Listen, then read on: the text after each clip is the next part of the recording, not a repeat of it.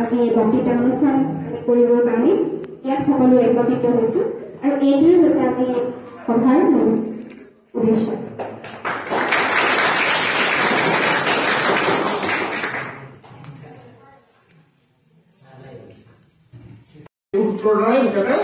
ইংলেণ্ডলৈ গ'ল, গৈ পিনে তাৰ বাহিৰেও কিছুমান ভাল ৰিচাৰ্চ কৰিলে, কৰি পিনে তেখেত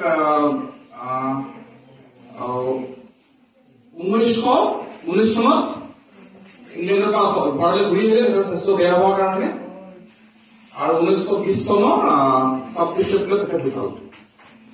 কিন্তু তেখেতে যিটো গণিত কৰি গ'ল সেইবোৰ গণিত এতিয়াও কৰি আছে, এতিয়াও অনেক মানে তেখেতৰ সেই অংকবোৰৰ বা সেই গণিতবোৰ কেনেকৈ কৰিছে জানিব পাৰে, চেষ্টা কৰি আছে। তোমালোক কোনোবা কৰিব পাৰা হয়নে? তেওঁলোকে কি গণিত কৰিছিলে গম পাবা, এইটো কেনেকুৱা গণিত কৰি তেখেত বিখ্যাত হৈছিলে জানিব চানে? তেখেত স্কুলীয়া শিক্ষা মাত্ৰ আছিলে, কলেজীয়া শিক্ষা একো নাই, অথচ তেওঁ ভাল গণিত কৰিছিলে।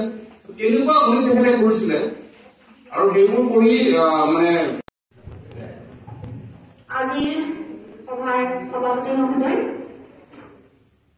চৰ্দাৰ তেজপুৰ বিশ্ববিদ্যালয়ৰ সন্মানীয় শিক্ষাগুৰু ডক্টৰ ভীমপ্ৰসাদ শৰ্মা ছাৰ, ডক্টৰ বিপুল Kumar Sharma sir, doctor Shubham Sen sir, Sardar এই বিদ্যালয়ৰ অধ্যক্ষ মহোদয়, চৰ্দাৰ এই বিদ্যালয়ৰ সন্মানীয় শিক্ষাগুৰুসকল আৰু অতিকৈ মৰমৰ মোৰ ছাত্ৰ ছাত্ৰীসকল, আজি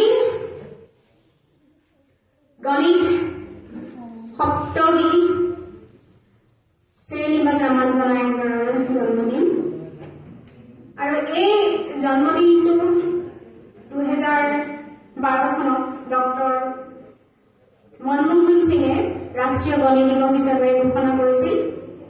আৰু তেতিয়াৰ পৰাই আমি তেখেতৰ জন্মদিনটো ৰাষ্ট্ৰীয় গণিত দিৱস হিচাপে উদযাপন কৰি আহিছো। আৰু এই অনুষ্ঠানটোৰ উদযাপনৰ আৰু এটা মহৎ উদ্দেশ্য আৰু লক্ষ্য আছে।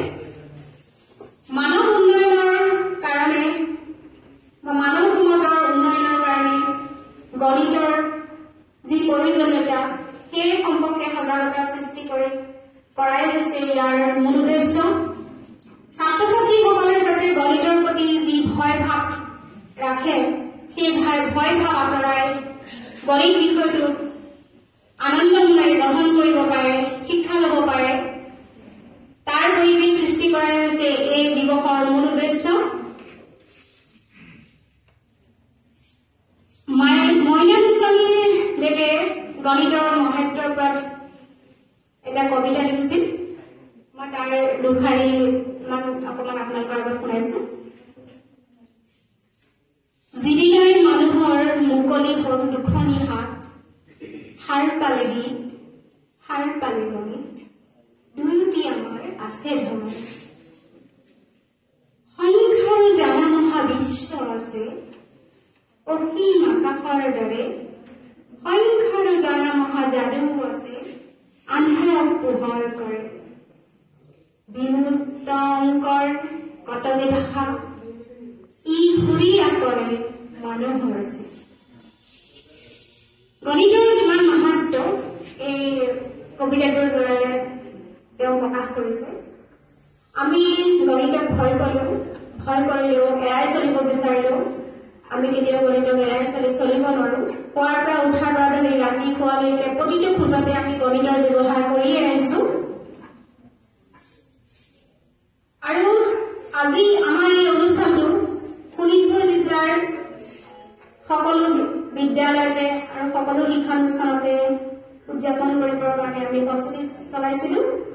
আৰু তাৰ বাবে সকলোখিনি সহায় সহযোগিতা আমাৰ শোণিতপুৰ জিলাৰ বিদ্যালয়সমূহৰ পৰিদৰ্শক মহোদয়ে আমাক কৰিছিল। আৰু তেওঁৰ সহযোগিতাতে আজি আমি সকলো স্কুল বিদ্যালয় লগতে কলেজ আৰু শিক্ষানুষ্ঠানসমূহত সমূহ অনুষ্ঠানত আজি দিৱস উদযাপন হ'ব। আৰু মই এই অনুষ্ঠানৰ পৰাই তেখেতলৈ আমাৰ অসম গণিত শিক্ষাৰ দল শোণিতপুৰ জিলা শাখাৰ পৰিয়ালৰ হৈ ধন্যবাদ জনাইছো আৰু আজি এই মহান পণ্ডিতজনৰ জন্মদিনটো আমি ইয়াতে তোমালোকৰ স্কুলতে ৰাজহুৱাভাৱে অনুষ্ঠান কৰিবলৈ উদযাপন কৰিবলৈ একত্ৰিত হৈছো আৰু এয়াই হৈছে সভাৰ মূল উদ্দেশ্য। নমস্কাৰ।